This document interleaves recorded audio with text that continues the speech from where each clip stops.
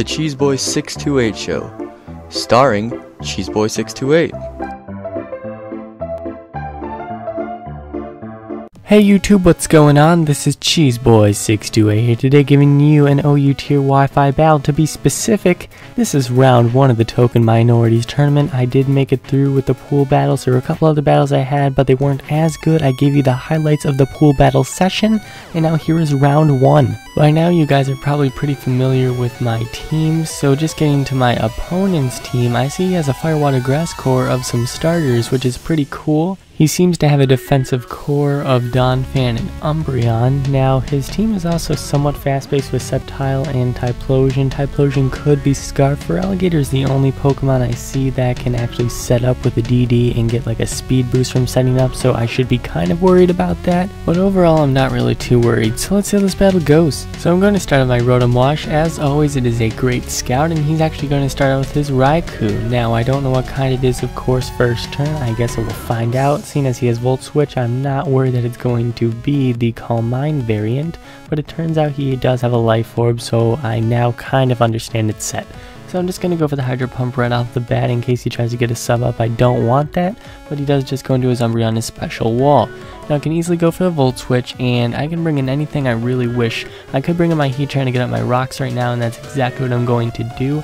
He does have a spinner being Donphan, but now it puts pressure on him to spin in order to save his Typhlosion a little bit. But he is going to go into Donphan, predicting my Stealth Rock, so pretty decent play. I will outspeed if I really want to go for a Lava Blue and burn, but I'm not going to risk that EQ right now. I've got a Rotom Wash, and it's going to dodge that Earthquake quite easily.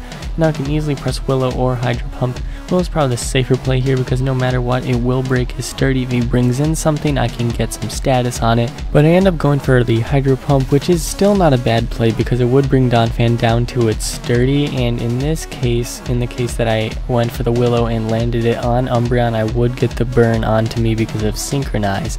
So in the end, it was probably better for me, although he's able to possibly get Wish Recovery now, and that's exactly what he's going to do. He's going to go for the Wish as I bring in my B-Sharp here, and he kind of makes an interesting play. I honestly wasn't expecting him to go for the Protect here, since I can't really do too much to him without a Swords Dance, but he goes for the Protect anyway, and now that he goes for Wish again, I can press Swords Dance, and now I'm +2, I'm a B-Sharp, I'm adamant. I'm going for the knockoff so I can eliminate his lefties, and he's going to go for the foul play. That does a ton of damage. Oh my gosh. B-Sharp is bulky, and it resists it, but yeah, I'm going to have to go for the Iron Hand here. Hope to take it out. Not going to be the case, but I do flinch him. So it's definitely unfortunate for him because he definitely would have been able to take me out with a foul play, and that's no doubt what he was probably going to go for. Because now I'm also able to bring this Donphan down pretty darn low, if not take him out with this +2 Sucker Punch, because I know he has the Ice Shard, so I don't want to go for the knockoff. Turns out he has Rocky Helmet, so that's kind of interesting, because that way we'll never get back to Sturdy with the Rocky Helmet. I guess it's just his physical wall in general. Nonetheless, I am going to be able to bring in my Medicham here. Just going to go for the Fake Out, that way I don't take any extra damage from that Ice Shard, and he is going to go down. So his Umbreon is still alive with a little bit. I'm going to have to worry about that a little bit later if he does ever get a chance to Wish Up. I feel like that's not going to be the case though. But now he brings in his Typhlosion, and I'm thinking, you know what?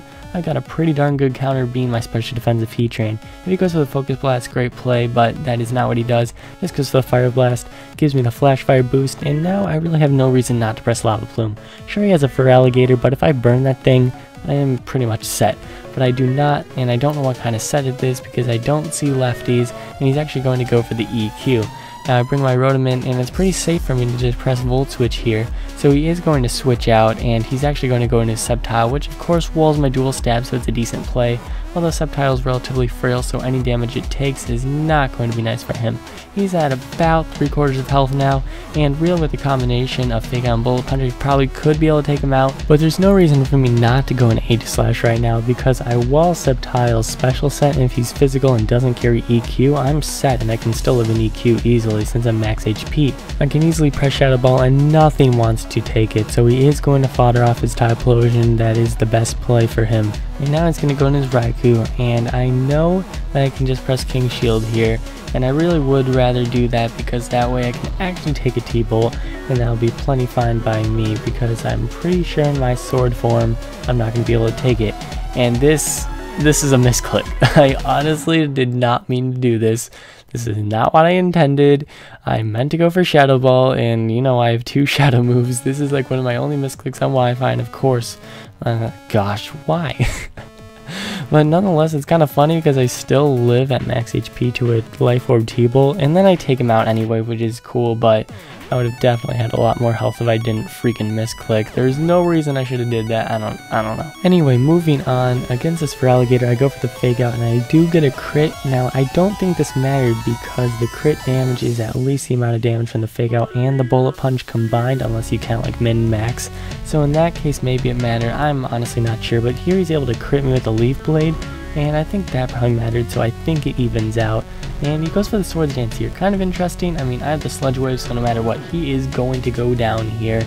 And that was really his last chance in the case that I didn't have something to super effectively hit his Sceptile. And that will be the game. So great game, Zion. That does put me in round 2, and you guys will find out how that goes next week. So with that said, thank you all for watching. Like, comment, sub it. Until later, peace.